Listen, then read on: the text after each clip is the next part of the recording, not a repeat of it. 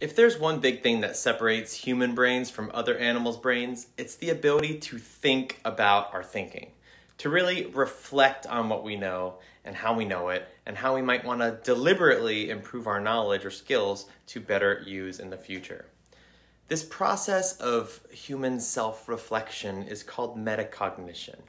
And today I want to talk about how you can harness this unique gift to improve the way you study, get better grades, learn a foreign language faster, become a better guitar or piano or violin player, or otherwise excel at whatever you are trying to get better at. I'm Andrew with Brainscape, a mobile study platform built on decades of proven cognitive science research. And here, we know that metacognition is not just some Gen Z term for a lit new brain power. Metacognition is based on the fact that humans literally have more folded layers upon layers of the cerebral cortex than any other animal. Each one of these additional layers essentially allows our brains to think in one or two more levels of abstraction, so we can deliberately improve ourselves through the process of self-reflection. It turns out that even the world's foremost experts on a particular topic don't necessarily know everything. They just have a more acute sense of what they don't know than novices do. Using metacognition can help you identify areas in your work where you need to improve. Metacognition can also regulate your emotions or even anger or develop effective communication skills to support healthy relationships. Metacognition is one of the most important tools in our mental toolkits. So today let's look at 3 specific tips for improving your own metacognitive skills to boost your learning. The first tip is to get good at isolating the smallest kernels of your knowledge or skills that you feel still need improving. For example, you're learning a new song on the piano. Well, rather than constantly practicing the whole song from beginning to end, hone in on that one chord transition you keep getting stuck on and practice that 20 or 30 or even 100 times until you've perfected it. And then you can move back on to the rest of the song. Alternatively, maybe you're studying facts for an upcoming exam or professional certification. Instead of just passively rereading your textbook or your notes from beginning to end, you're going to want to reflect on those concepts that seem hardest, or at least most likely to be on your test, and give them the old highlighter treatment at least.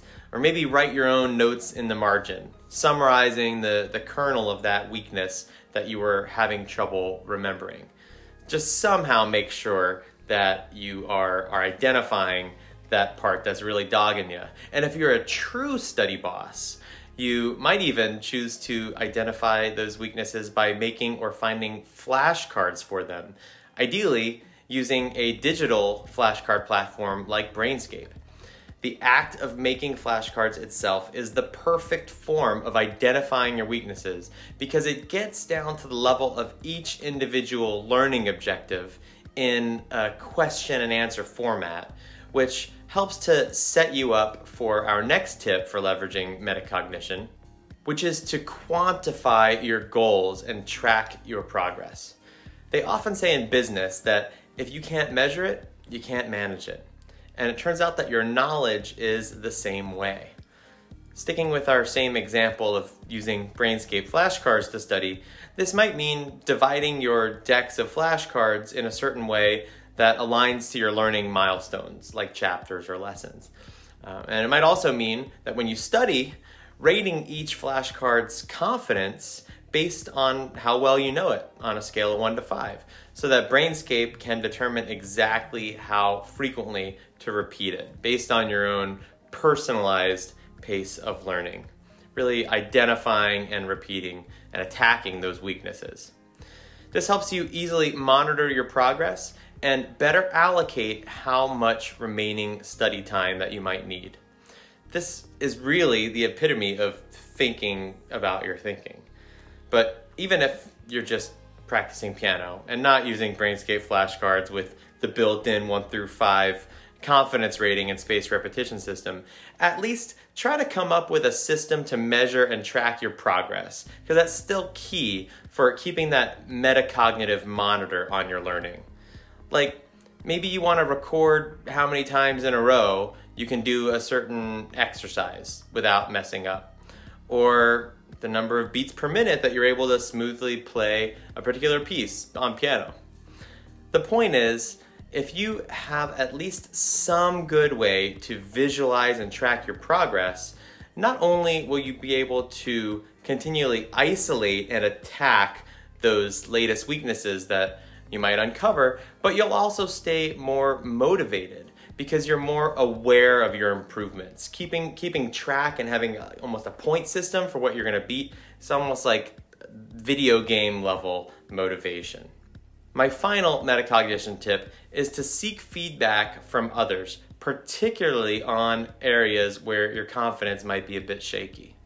For example, even if you're learning an instrument by yourself without a coach, then you're at least gonna occasionally get feedback from a music teacher somewhere, maybe even virtually, so that you can correct your form or otherwise point out techniques that you might not know you're missing. Same thing if you're learning a language on your own, online in an app, whatever. You're definitely gonna wanna spend hundreds of hours eventually practicing your new skills with actual native speakers so that you get that constant feedback loop that makes you more aware of the concepts you need to work on more and less likely to start accumulating bad habits that you develop without such feedback. If you are using Brainscape to study, then you can use our nifty bookmark tool on each flashcard so that you could flag concepts you might specifically want to ask an instructor or tutor about at your next session, thereby helping establish a much tighter feedback loop with that educator, even if you're initially studying on your own. At the end of the day, learning deliberately is a mindset that can be trained. Even if you're accustomed to studying the old way, the passive, linear way, you can train yourself to better reflect on and control your own learning process thanks to this unique human power of metacognition that we are gifted with. If you like the advice in this video, please subscribe to our channel, check out all the other great articles over at the Brainscape Academy, and remember that you already possess the right mental tools to rise to your challenge.